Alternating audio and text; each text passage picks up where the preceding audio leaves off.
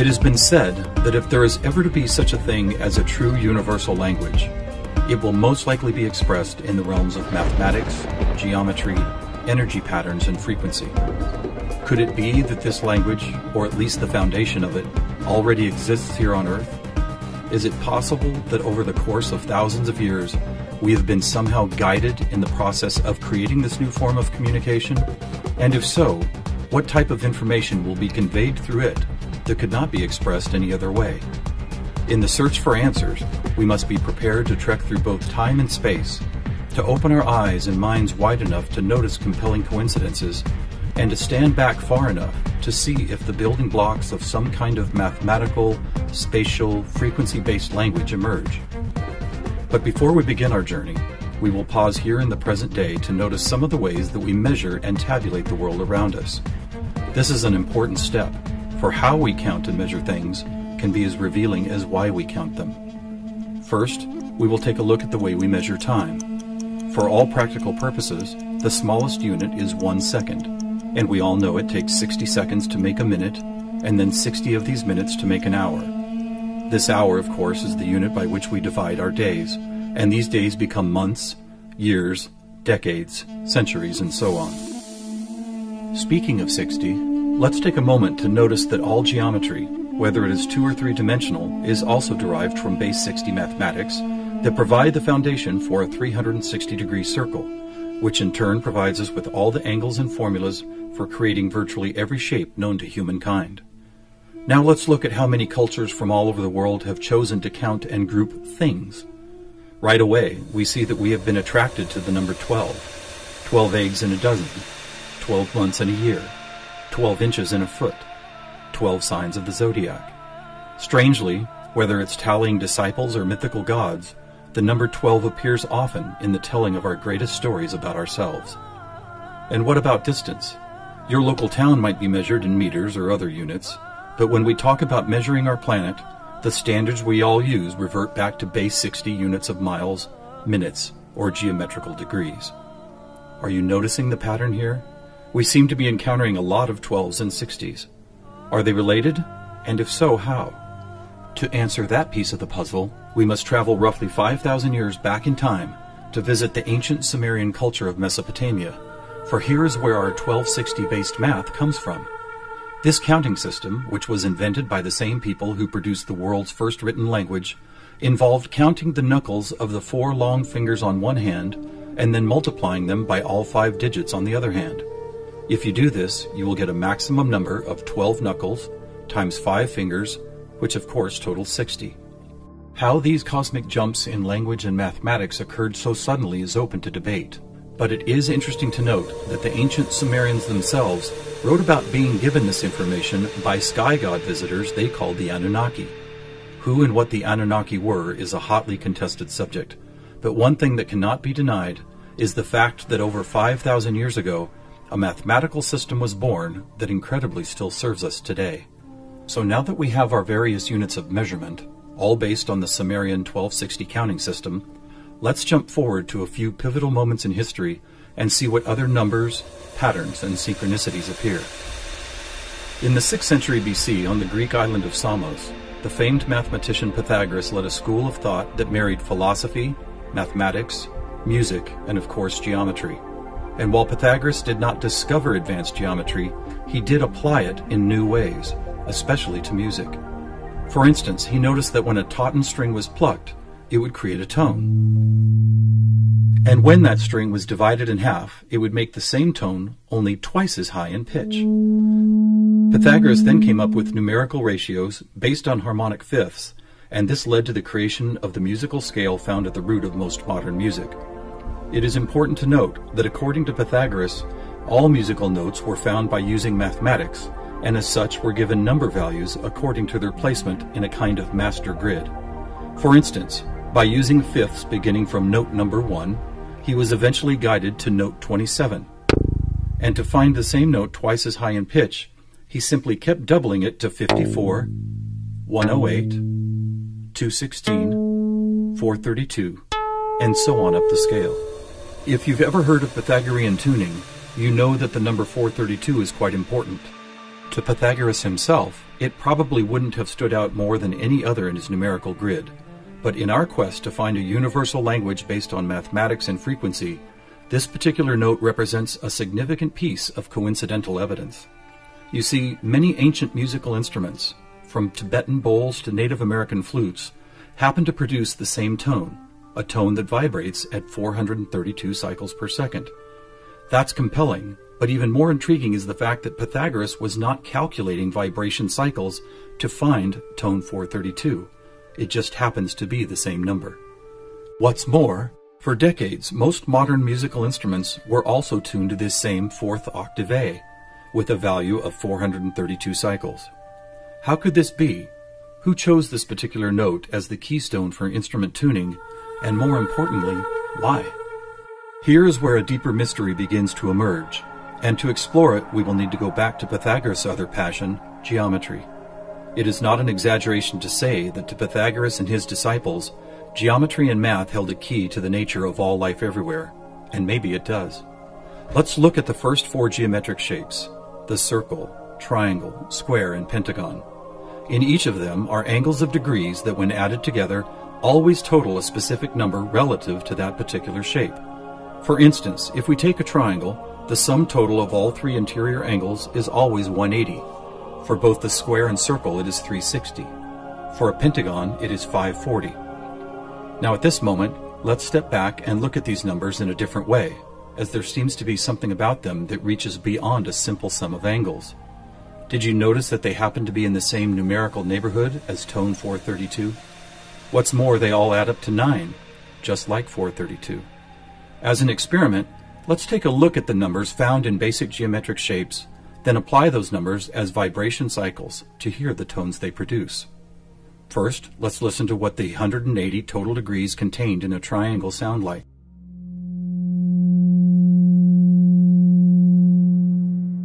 And here's a squares and circles 360 in cycles per second.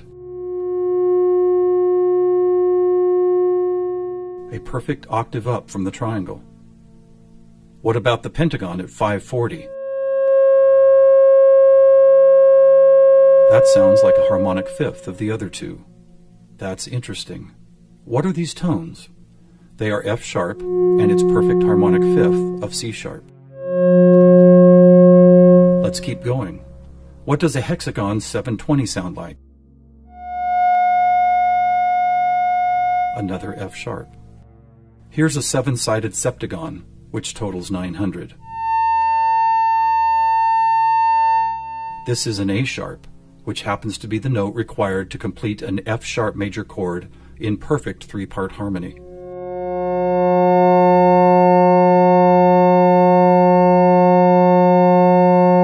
And finally the octagon, where we get 1080, another C sharp. Suddenly, geometry is expressed by tones, and these tones just happen to create the most beautiful form of music, a perfect three-part major chord in the key of F sharp.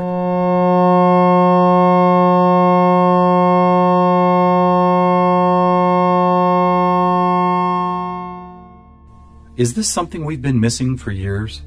Is it important? To the famous philosopher and mathematician Plato, the answer would have been a resounding yes, for it is Plato who advanced the study of two-dimensional geometry into three-dimensional geometry, and who began to recognize that nature, whether expressed as a tone, the petal design of a flower, or the spiraling design of a seashell, seemed to follow a 3D mathematical pattern. In fact, it became an obsession of Plato to try and find the simplest three-dimensional geometric shapes, and his quest ultimately revealed what we now call the Platonic solids. In essence, these forms represent the most elemental construction blocks found both in human-made and natural forms. So let's see if and how they fit into our geometry tone grid. First, there is the tetrahedron, or a three-sided pyramid comprised of 4 interlocking triangles. As we did before, let's add up all the angles found in those 4 triangles. The answer, 720, which we have already seen is the tone F sharp.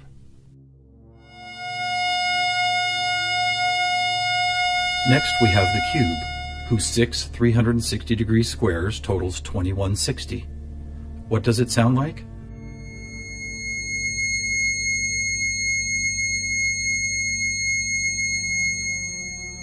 2160 is a high C sharp, and as you will see later, a very interesting number for other reasons as well. Next up is the octahedron. Constructed of 8 triangles, this shape totals 1440, which is another perfect F sharp higher up the scale.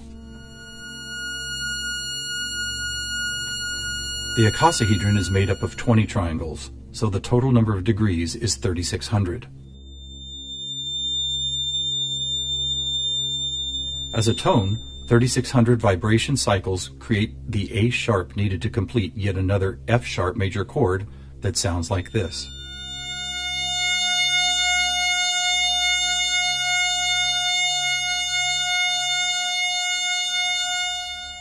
At this point, we have seen how 2- and 3-dimensional geometry can be expressed by the notes found in an F sharp major chord. Could this also be true with what is known as sacred geometry? To find out, we will first need to build a design called the germ of life, which, when repeated, goes on to reveal the seed of life, then flower of life pattern found at sacred sites all over the world. First, we start with a circle at 360 degrees, which is the familiar F sharp. We then add our second circle, bringing the total to 720, another F sharp. 3 circles totals 1080, which provides the harmonic fifth of C sharp. 4 circles is 1440, another F sharp. 5 circles totals 1800, or the A sharp needed to once again provide the harmonic third of an F sharp major chord. And finally the 6th circle, which brings the total to 2160, another C sharp. Amazing! It's as if we can now both see and hear the flower of life pattern that has intrigued humankind for thousands of years. So now we have 2-dimensional geometry, 3-dimensional geometry, and even sacred geometry being represented by different variations of an F sharp major chord. How is this not common knowledge? How have we missed this connection? There are actually 3 explanations. 1, for reasons ranging from the mundane to the conspiratorial, musical instruments are no longer tuned to an A vibrating at 432 cycles per second, but rather 440. 2, modern tuning calls for equal temperament, which no longer adheres to Pythagoras' whole number simplicity. And 3, the tuning method required to reveal geometric shapes is based on a mathematical grid rather than mathematical ratios. This grid, if it had a name, would probably be called something like factor 9, because the number 9 is found not only in the sum of every note on the grid, but also as the number required to move up or down the scale. For instance, if we started at note A at 216 cycles, all we would have to do is add or subtract the number 9 to reveal all the other tones in that octave.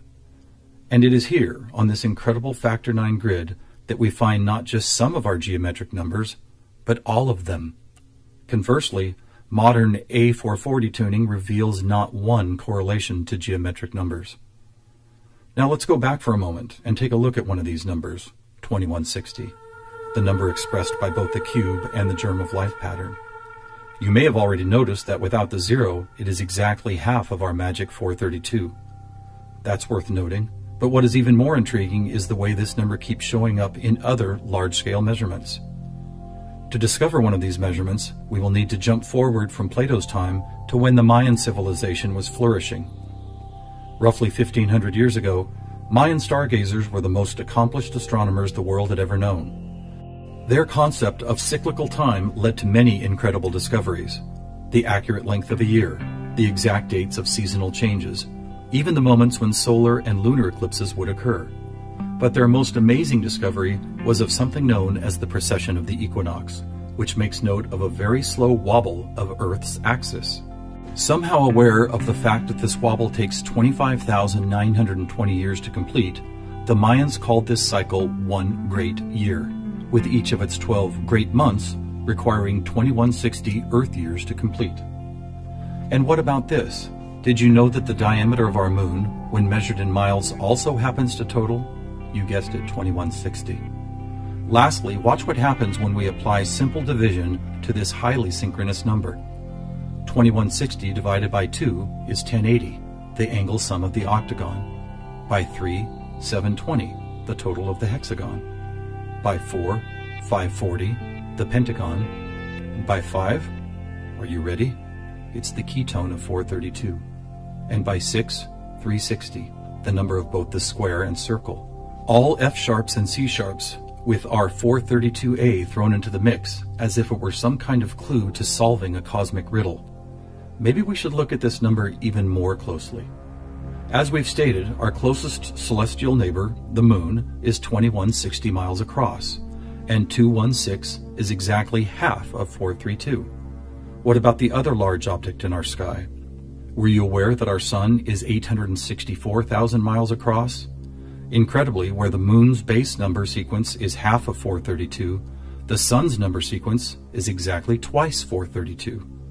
And do you know how many seconds there are in a day? 86,400, or 43,200 for the 12 hours of day, and 43,200 for the 12 hours of night.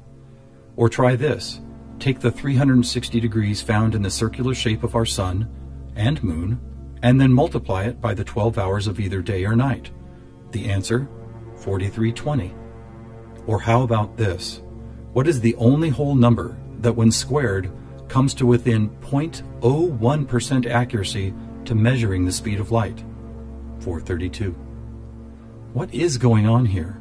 We have all these different things: Earth cycles, time and celestial measurements, geometry, sonic frequency, yet they are all represented by the same numbers over and over again. To answer that, we must search for the factor common to all of them, and that common factor is the 5,000-year-old Sumerian 1260 counting system. It is what gave us the inches to a foot, the seconds to a minute, and the 360 degrees in geometry. It's almost as if the sky god visitors, who the Sumerians called the Anunnaki, provided humanity with a counting system that would lead to the discovery of these synchronicities. Could it be that the number 432 really is some kind of cosmic key that unlocks a language of higher understanding? And if so, have these sky visitors ever been back to make sure we don't miss the importance of the 432 matrix? One possible answer can be found in the story of a man named George Van Tassel, a respected aeronautical engineer who believed he was contacted by extraterrestrial beings in the early 1950s. During this encounter, Van Tassel said he was provided with a mathematical formula that could be used for everything from time travel to sound frequency healing, and which he used to build the world-famous Integratron near Joshua Tree, California. What is this formula? It is F equals 1 over T, or frequency equals one particular something divided by the number of time. Well, what if that one something was the biggest one on our planet, the one great year of 25,920 discovered by the Mayans? And what if the number for time was the most logical choice of 60? Suddenly, this mysterious equation is expressed as frequency equals 25,920 divided by 60. Are you ready for the answer? It's 432. Not only the frequency that instruments all of the world have been tuned to for thousands of years, but also the number that reveals the synchronistic nature of life on this planet. Noticing all these coincidences revealed by the 432 matrix and the Sumerian counting system, we must wonder if other ancient cultures were aware of them as well. Just scratching the surface, it would seem that they were. For example, let's take the Sumerian 12 and square it for a total of 144. Right off, we see that it is indeed a number and tone contained within our factor 9 grid. Expanding outward, we find 1440, then 144,000, which is a number that appears all over the world in the most compelling of ways. Take, for instance, the Great Pyramid of Giza. It happens to have been covered with 144,000 smooth white casing stones. To ancient Mayans, 144,000 days was the length of their 394-year back tune, a time cycle which has just begun again. In the Bible, we read that there will be 144,000 chosen ones redeemed from the earth prior to the apocalypse. Obviously, number sequences like these have been significant to many different cultures and religious sects, and to one enigmatic group in particular, the Freemasons. Were the earliest Masons, the supposed keepers of sacred information, also aware of the factor 9 grid, the 432 key, and the number 144,000? Their infatuation with the numbers 3 and 13 might be telling. For instance, if you divide 144,000 by 432, the answer is 333.3 into infinity. Or take a look at the back of a dollar bill. That famous unfinished pyramid could be revealing some interesting clues. For instance, there are 13 steps climbing the pyramid, and 13 times 33.3 is 432.9. Even the shape of the flat-topped pyramid appears to be made as if someone had drawn 4 dots in a line, then 3 above it, then 2 above that, and then connected those dots to reveal this iconic shape. And of course, let's not forget that the square root of our all-important factor 9 grid is 3 3s. Who else knew about 432? The answer is surprising. In India, large cycles of time are called Kali Yugas, and each one is 432,000 years long. In fact, the number 432 appears so often in sacred structures and myths, from Stonehenge to the pyramids, that author Joseph Campbell could not help but see it as the most important mythological number in history. So what do we have here? What is it that's trying to be expressed by all of these coincidences? One answer is that over the course of history, we have been somehow guided toward both the subconscious creation and eventual conscious recognition of a grand pattern based on frequency, mathematics, time, space, and geometry. Quite possibly, these synchronistic numbers, shapes, and tones represent the building blocks of a language that we do not yet fully understand, but could turn out to be the most important language we will ever learn. How will we use it? Who will we be conversing with? Time will tell. Thousands of years ago, from locations all over the globe, various prophets, shamans, and seers described an era when humanity would make some kind of cosmic leap into a next level of consciousness. Here, at the dawning of the age of Aquarius and the start of a new Mayan Baktun cycle, maybe it's happening.